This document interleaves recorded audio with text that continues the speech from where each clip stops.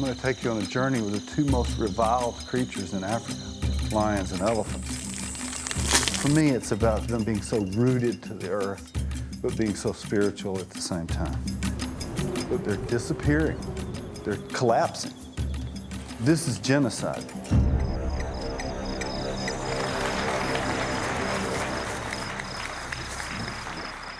We brought you here to talk about wild things.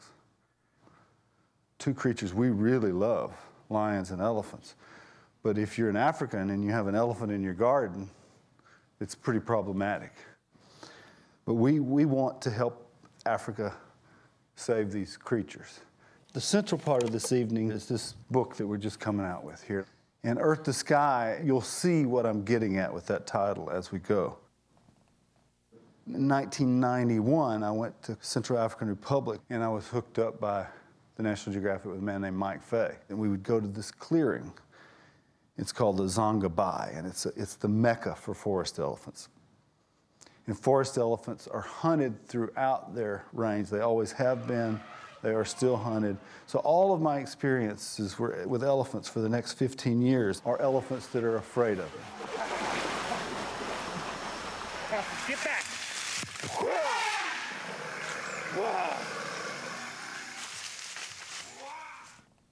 That's the clearing. Now the operative thing here is, this is the mecca for forest elephants. Well, what's going to happen in this story is here in 2013, that is an ivory dump. And the rebels that just invaded killed 50 of those elephants because you can now fund your insurgency with ivory that is so valuable. So Mike says, look, Nick, I've found a place in Chad where there's herds of 1,000 elephants. So we go to a place called Zakama. It's in southern Chad. What we're after, though, is an ecosystem story. We don't even know there's an ivory crisis. But all we find while we're there is dead elephant after dead elephant.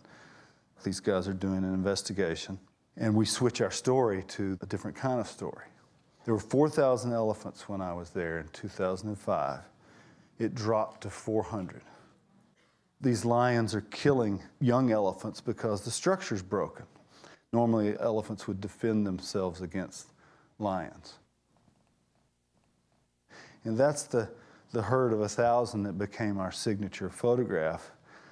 But what I saw that evening is that there was one old matriarch leading all those families. And we realized this is not a natural history thing, this is fear. They've got the wisest old lady to lead them out of the park where they can find forage. And she's supposed to be taking them to a safe place where there could be water. But there were machine guns waiting that night when they left the park. So 20 of these elephants were killed that night. What I want to make clear, though, the habitat is still perfectly intact. So there's not very many people out there, so it's not an elephant-human conflict over land. This is purely about ivory, and it's the Janjaweed doing the killing in this part of Africa. And they're really good on horseback. So what came of this story, we raised a lot of money. We got an airplane for the park. Guards got better equipped. But still, these guys they're just too good. But right now, it's turned around, and they've had the first babies born in the last few years in Zakama. You know, park guards are generally not soldiers. They're park guards. But here, they've had to become really incredible soldiers. We collared this one elephant, who we named Annie, on the 23rd of May.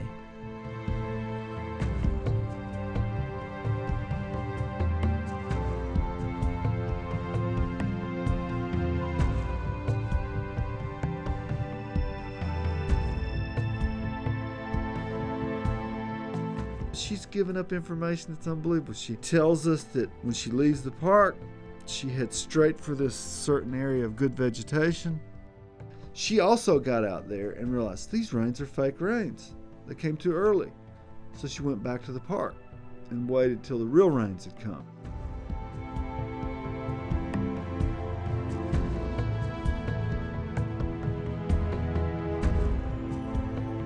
She runs all night. She gets within 1 kilometer of a road and she waits all day till nightfall, and then she crosses the road and then she goes on up. So she's telling us, hey, I'm thinking about this whole thing. I know where I'm going. I know what trees I'm looking for to eat, and I know where the roads are. So over about a 3-month period, Annie traveled over 1,000 miles.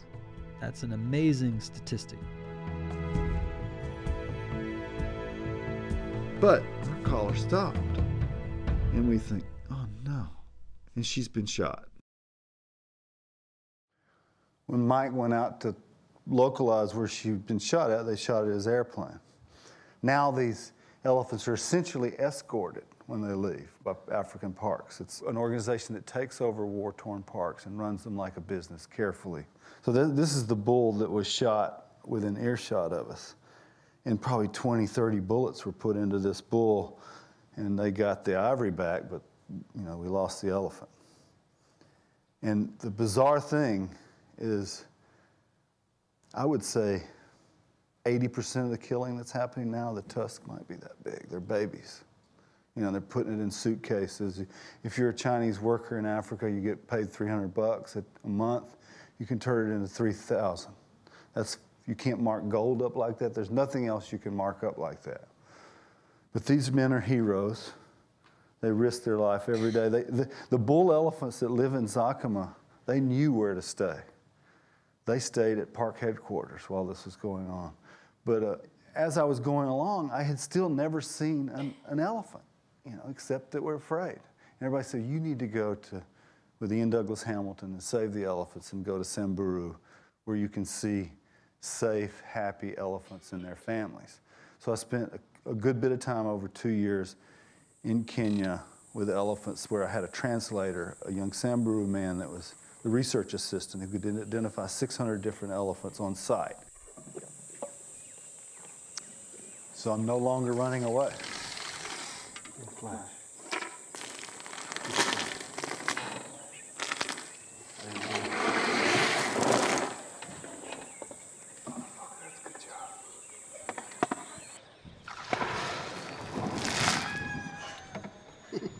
He's probably 15 years old and he's just having fun with us.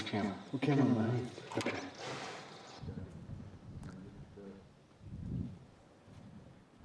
And so you can, you start seeing things. And what we would do, we wear the same clothing every day, same car. We don't approach them, and they come to us. All the barriers and all the decisions are made by the elephants. And I started thinking about elephants in a very different way. This is a young male that wants to follow the winds and harass the girls, and they're standing guard saying, no, you're not going to follow us across this river. That's Babylon of the biblical towns. It's her, the big one, with her daughter's daughter, and her daughter's daughter's daughter, all 3 newborns. So she's about 60. The 12 hours of daylight of these days was just unbelievable. And you just get into their world, and I started seeing that they know it's going to rain 3 days before it's going to rain. They think to mourn the dead. This is Saturn of the planets. And only 2 of those kids are hers. The others she's adopted. And she's a doting mother. Those planets are off somewhere else, and she's doting over these kids she's taking care of. She's guarding them while they play. Navajo of the American Indians. 4 in the morning, elephants lay down in moonlight. This is a young boy that's taken over the mud hole and kicked the family out. Male elephants have to leave the family when they become sexually mature, so they end up kind of walking the earth alone, trying to find a buddy or somebody they played with when they were young. One of the things that I saw at Samburu that didn't become clear until recently in Tanzania, not only have their family group, there's clans. And so when I would see Babylon leave the park to head for rain clouds, and she'd have these 4 other families with her, that was the clan, and they were going out to forage. Boone is 65 years old, and that's Maya Angelou and the poets just loving up on him. And there's no sex involved. He's just been away for a long time, and he's 65 years old, so they're telling him how much they love him. So it became very emotional. And I knew then that I had to do this book, so I started thinking about earth to sky. For me, it's about the elephant being so rooted to the earth, but being so spiritual at the same time. And I feel this intensely. And she can walk away, but she's playing.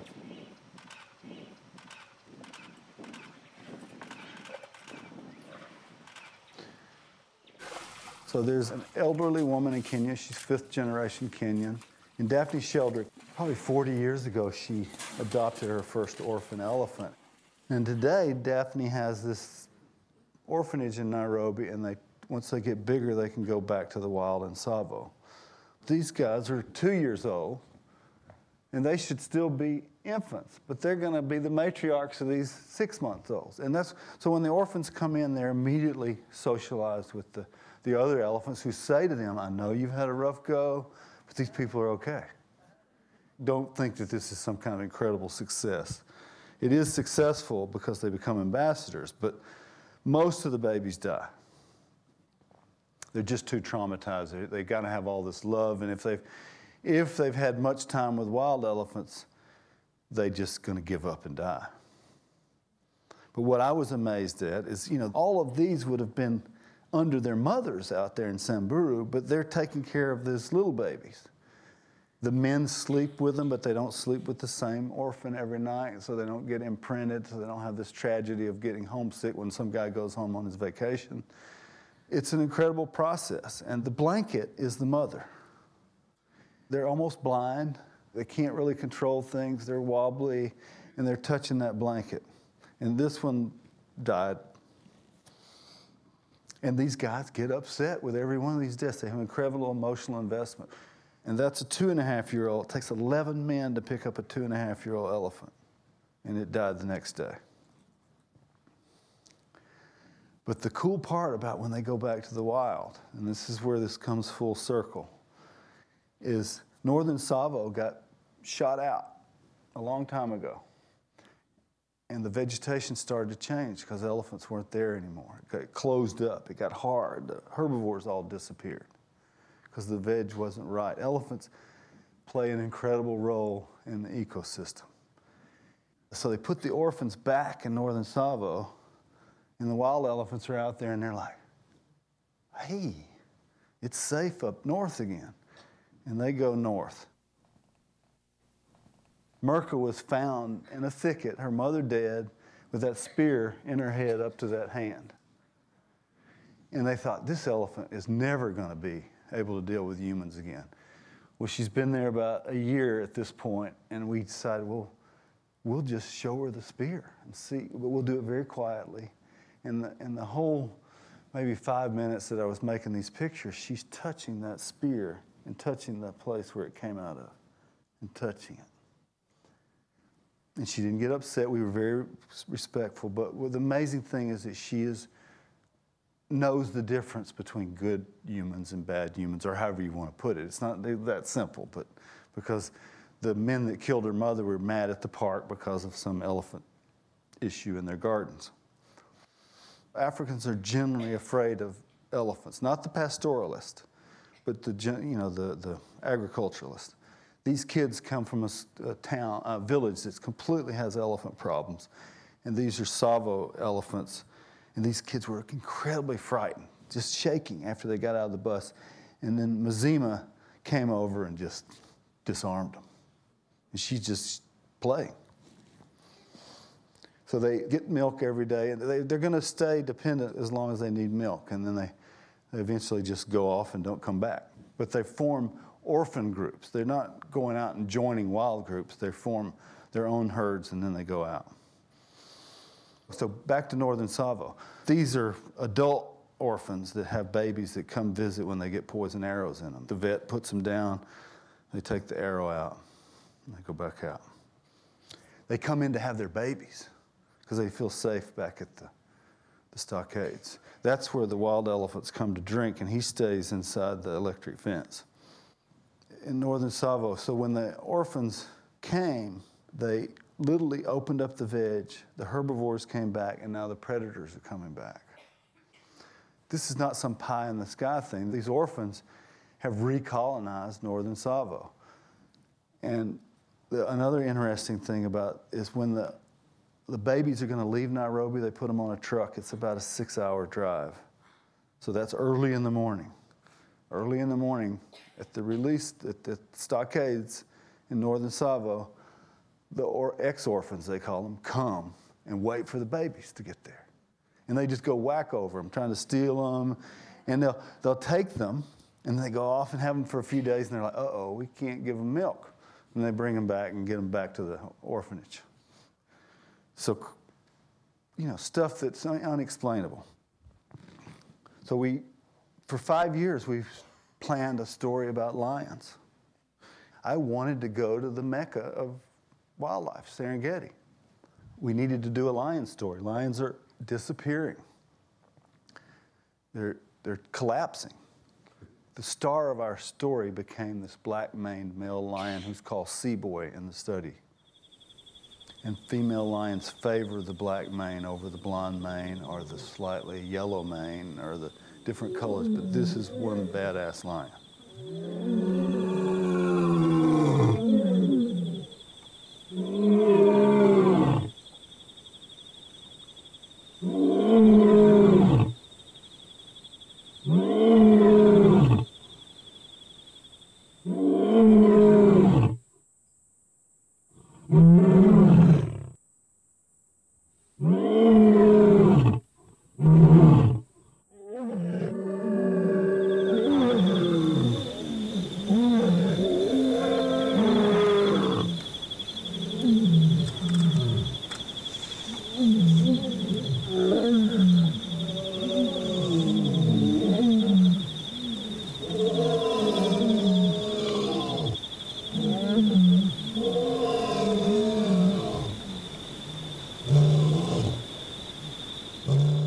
The science says that they can count. So if they hear 3 roars and there's 5 of them, they know they've got the other guys outnumbered, and they go after him. Now, he's not happy with the car. In this case, it's our first night with him. We're following him on his escapades, and we're learning about lion mating. And what this is usually about 2 weeks every 7 minutes. Think about that. And you get bitten after every time. This is our first day with our pride, the Vumbi pride. First day. And they're starving. It's the dry season. The cubs are mangy. Everybody's starving. But at sunset, they all laid in a wheel. They saw warthogs go into a hole.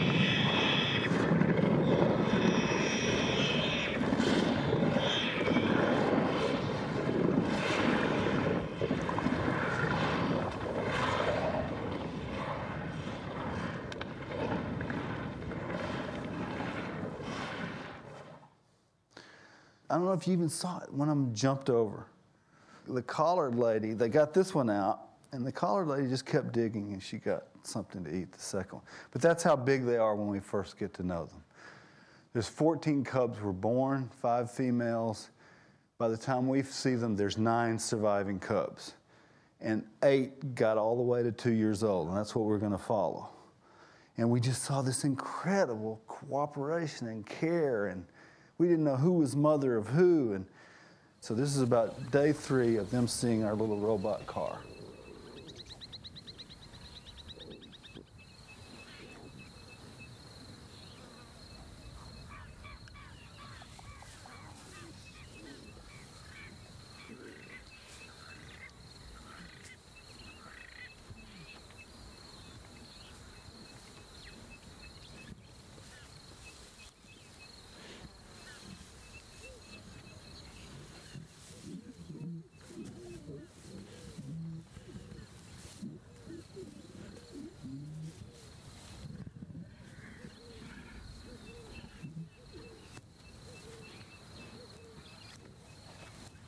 They never, ever jumped at us, growled at us.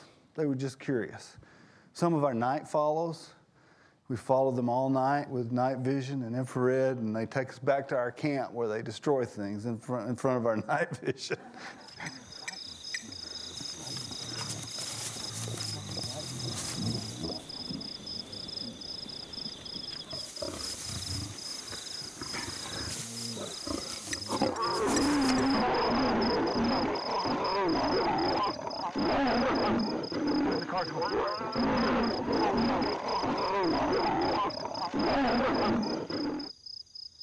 And Disney didn't tell us about this.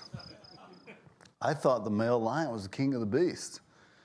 Well, Sea Boy started showing up. They knew he was the father and Hildur his partner. They're both the fathers of these cubs, so not a threat to kill them.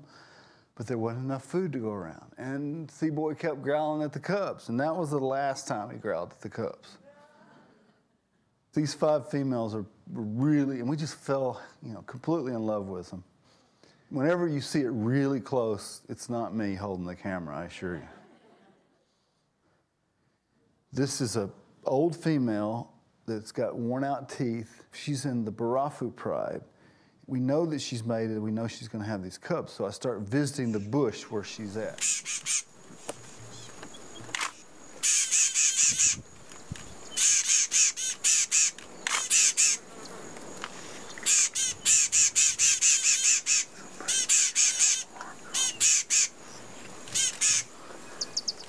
That's the old lady's daughter with her first litter. She's a little bit further down the creek bed with her new cubs, her first litter.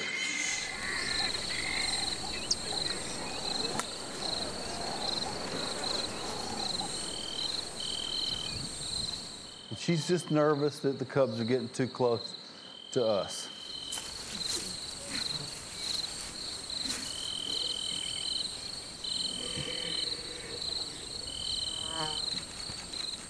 But this doesn't happen overnight. Her mother had the collar on, so I kept checking the bush. Because we'd done the math of when her cubs should be born. And just in our roots of going there all the time, we run upon the daughter with tiny new fluff balls, and her mom had fluff balls.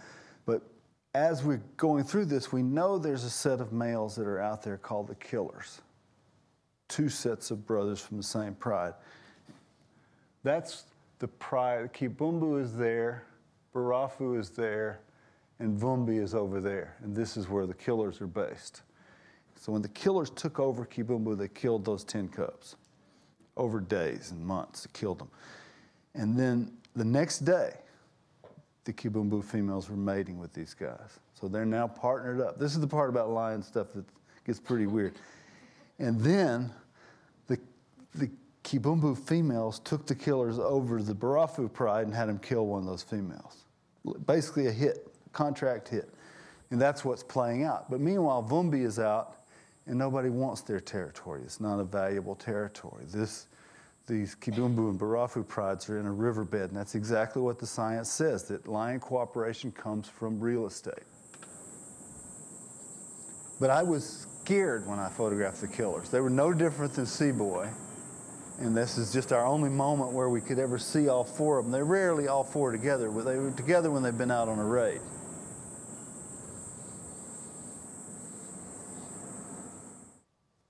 Sea Boy appropriated that zebra carcass at dawn when we found him, and he guarded it all day in the hot sun, and then that evening at dusk, he started eating it.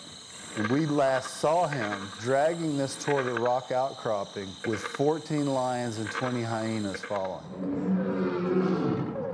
He's calling for his friend Hildur. He hasn't seen Hildur in a while.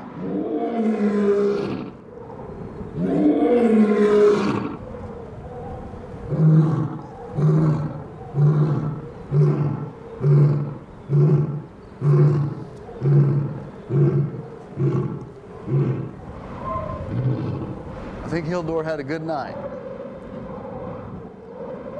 A lion can be exploding with meat like that and the next day look like he hasn't eaten in a year.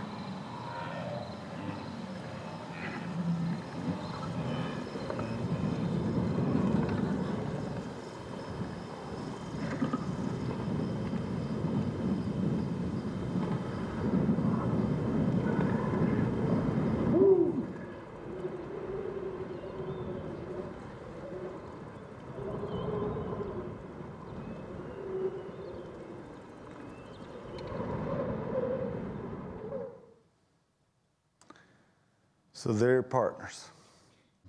That's one of the Vumbi cubs, females, just harassing Hildur.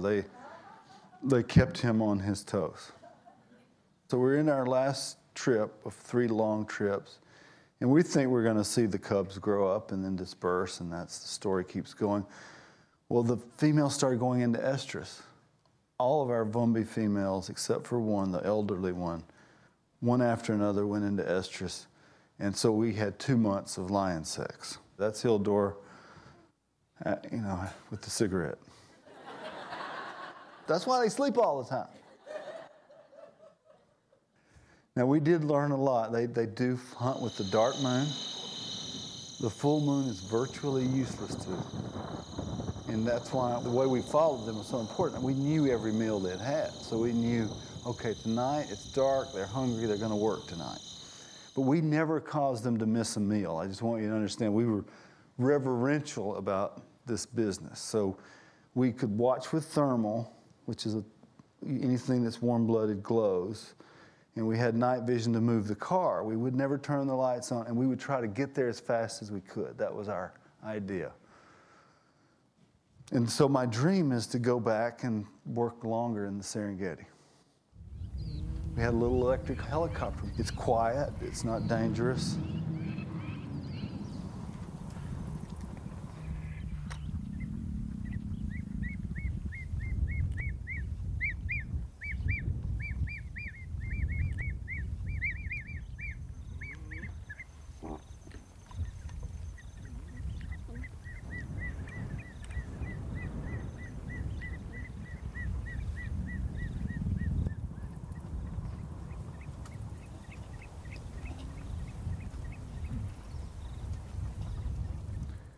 So at night with the dark moon, we would do this kind of work, and the light, it's an infrared spotlight that we have on our cart.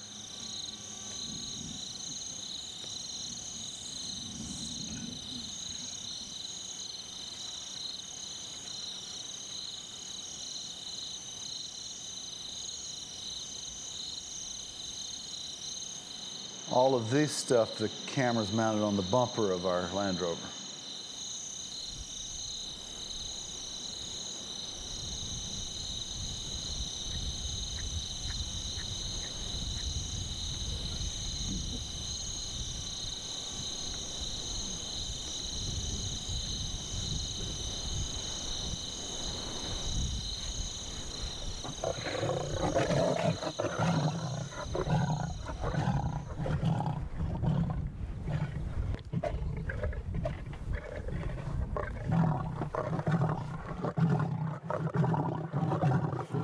This is the night that they killed this eland, which is well over 1,000 pounds.